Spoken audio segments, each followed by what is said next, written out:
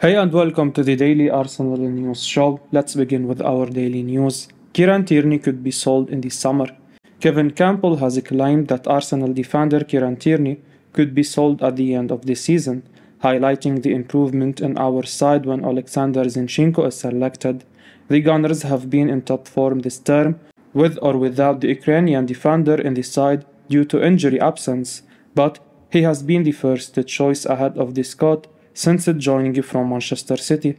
Tierney's place in the squad is now in question, with the likes of Nuno Tavares also impressing out on loan also, and Campbell believes that while he has a role to play for the remainder of the 22-23 campaign, this could well be his last season in our side.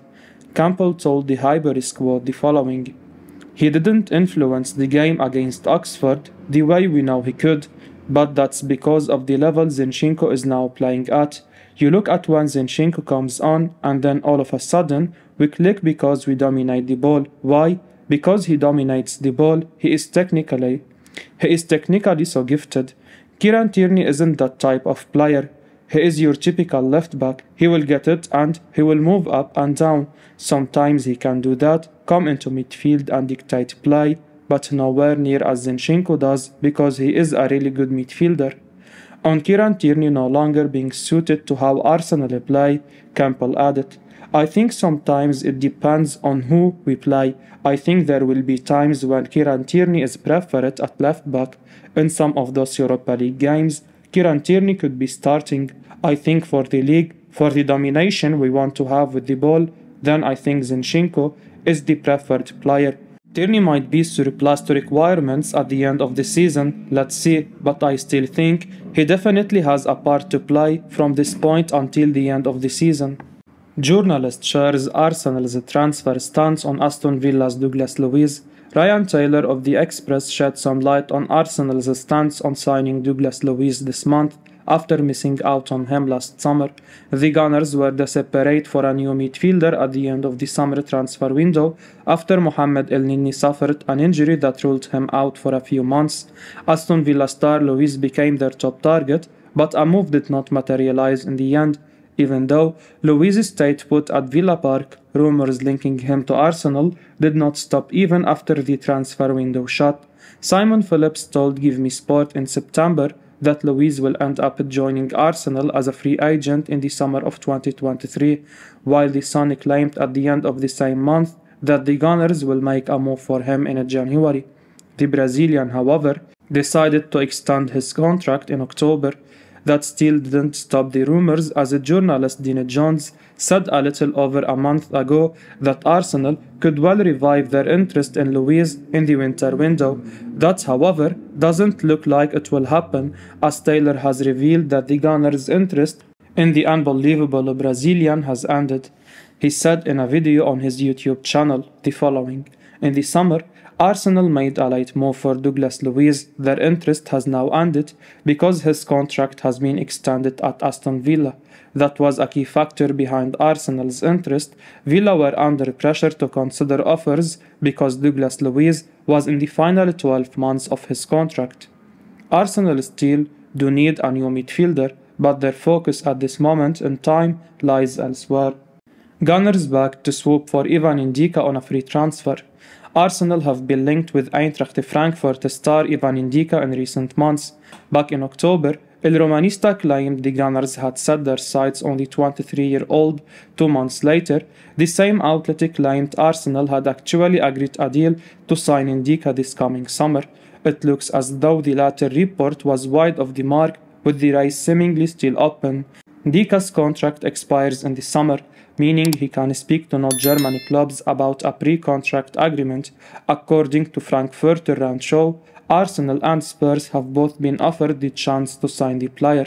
Now Express journalist Ryan Taylor has given his thoughts on Ndicka's future amid links with the North Londoners. He said, "I can see why Arsenal would be interested in Ndicka. From what I understand, he is expected to stay at Frankfurt until the end of the season, and the reason why is that his contract will then expire, meaning he will be free to negotiate on a free transfer.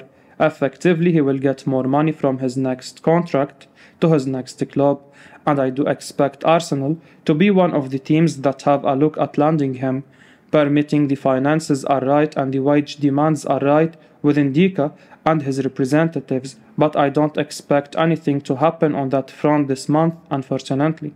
Despite his young age, Ndicka already has over 150 appearances for Frankfurt in all competitions. Indeed, his efforts helped the club win the Europa League last season, and this term, Frankfurt are in the Champions League last 16.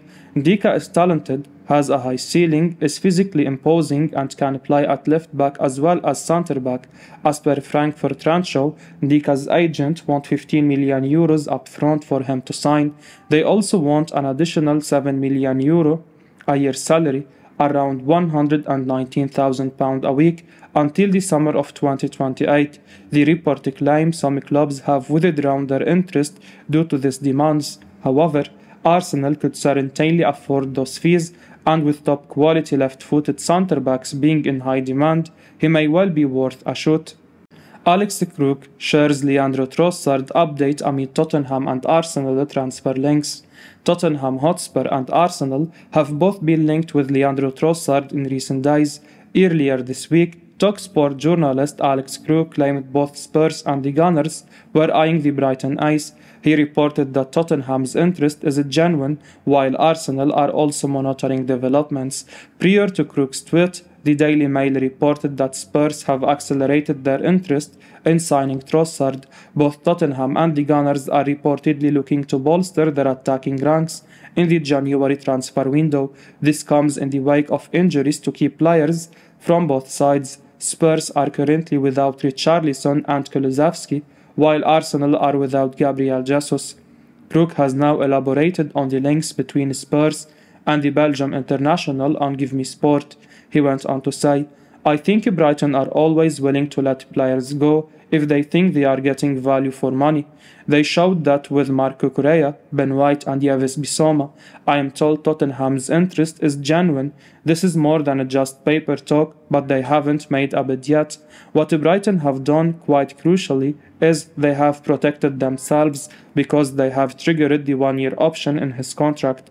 He is contracted until the summer of 2024, so I think it takes a decent bid to get him away." Trossard wouldn't be a bad shoot for either Tottenham or Arsenal. He is Brighton's joint top scorer this season with 7 goals as well as 3 assists. Trossard has been with the Seagulls since the summer of 2019, so he has plenty of Premier League experience. He appears to have fallen out of favour with the new manager Roberto De Zerbi, who recently urged him to step up in training. Trossard wasn't in the matchday squad for the FA Cup win over Middlesbrough and was only on the bench against Everton in the league. With that in mind, Tottenham and Arsenal may well have a chance of signing the £30 million rated forward this month. Arsenal in a stronger position than in Newcastle United to sign Youri Tielemans. Journalist Dean Jones has told Give Me Sport that Arsenal are in a stronger position than in Newcastle United to sign Youri Tielemans, but only if they actually want him. Mikel Arteta is seemingly closing in on his top target for the January window, with reports suggesting that the Gunners are nearing an agreement with Shakhtar Donetsk for Mykhailo Mudryk. Eddie Howe will be aiming to bolster his Newcastle squad this month too, with the club supposedly looking at reinforcement in midfield and attack. Both Arsenal and Newcastle have been heavily linked with a move for Tielemans over the past few months. The 25-year-old looks set to leave the King Power Stadium by the end of the season, with his contract set to expire in June, but it seems that Arsenal have the edge over Newcastle in the race to sign the Belgian midfielder at the moment due to their brilliant start to the season. Jones provided Give Me Sport with an update on Tielemans' future and says Newcastle will have to compete with the Gunners if they want to sign the midfielder this month. He went on to say, "He might be somebody they pursue, but if they go for Tielemans, they are suddenly going to have to compete with Arsenal, who are top of the league and probably in a stronger position to actually sign him if they want to, so there is a lot to weigh out there. But ultimately, I think central midfield and the forward line are both situations that Newcastle are still looking to address." Tielemans has been a standout performer for the Foxes ever since he completed a £35 million switch to the Midlands. It's no surprise that clubs are circling as he nears the end of his current deal with Leicester. Arsenal are in desperate need of midfield reinforcements as they lack real quality depth in the position.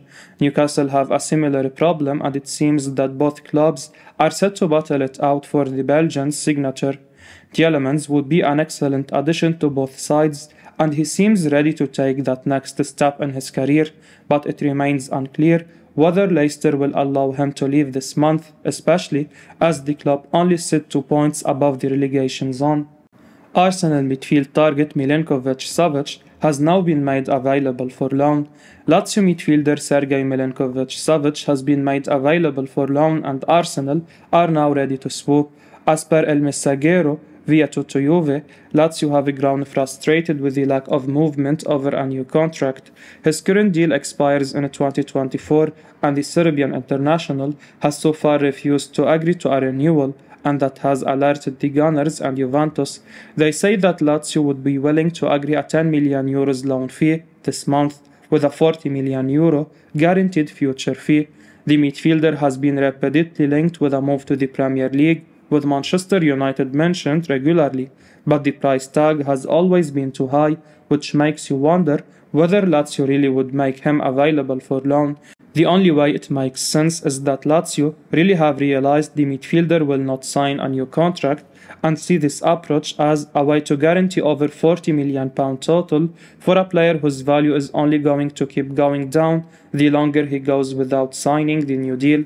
Nearly £9 million is a steep loan fee, but the potential to get the player in permanently may mean it's a deal Arsenal do seriously consider doing if it's actually on the table.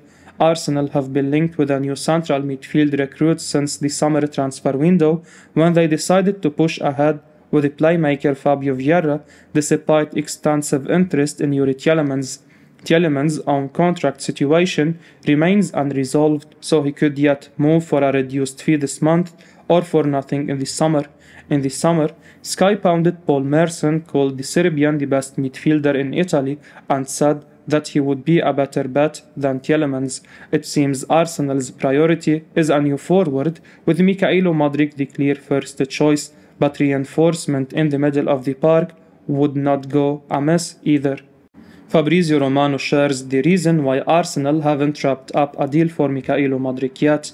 It's clear as day at this point that Mykhailo Mudryk is Arsenal's priority target in this month's transfer window, and Fabrizio Romano has revealed the latest on the deal. The Gunners have been heavily linked with the Ukraine international for months now. Mudryk, too, has been dropping hints about his desire to become an Arsenal player. He even admitted in an interview that he cannot say no to Mikel Arteta's side. Negotiations with Shakhtar Donetsk, however, haven't been easy for Arsenal. Arsenal wants Mudryk and Mudryk wants Arsenal. What could possibly be the issue? Well, Shakhtar Donetsk made it clear a few months ago that their asking price for the 21-year-old stands at €100 million, and they are still insisting on that figure.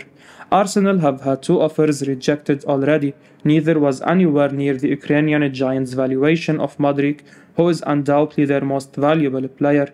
Romano has revealed that is the reason why the move hasn't gone through yet. He further claimed that Arsenal have absolutely no intention of paying the €100 million that Shakhtar are demanding in this window. He said in a video on his YouTube channel the following: "What I wanted to explain to you is that we have different kinds of negotiations in the transfer market. Sometimes the clubs are not in direct contact, they just send official bids and get an answer. But in this case, Shakhtar and Arsenal are in direct contact. They speak almost every single day. This is why Arsenal have always been confident and optimistic, but also because the player wants Arsenal as full priority. Mudryk is really pushing to go to Arsenal. He wants to go there. Between the clubs, the conversation is on a daily basis. They always speak, but Shakhtar, as they told Chelsea last week, and Arsenal for a long time, they are still insisting on €100 million. What's going on? Arsenal want to sign Mudryk, but not for €100 million. At the moment, Arsenal have no intention to match the full €100 million package. This is why the negotiation is still ongoing. Multiple reports over the last few days have claimed that Arsenal are very close to reaching an agreement with Shakhtar to sign Mudryk. ESPN journalist Georgi Barvale claimed that Mudryk will be an Arsenal player, while TalkSport's Alex Crook revealed that Mudryk to Arsenal will happen if Romano is to be believed. However, that's not the case at this moment in time. Edu is constantly in talks with Shakhtar, but an agreement over the fee has not been reached yet. Arsenal fans will be hoping that will change in the coming days. I will be uploading daily Arsenal news show, so keep your eyes on the channel and don't forget to like and subscribe. I appreciate your support. Peace out.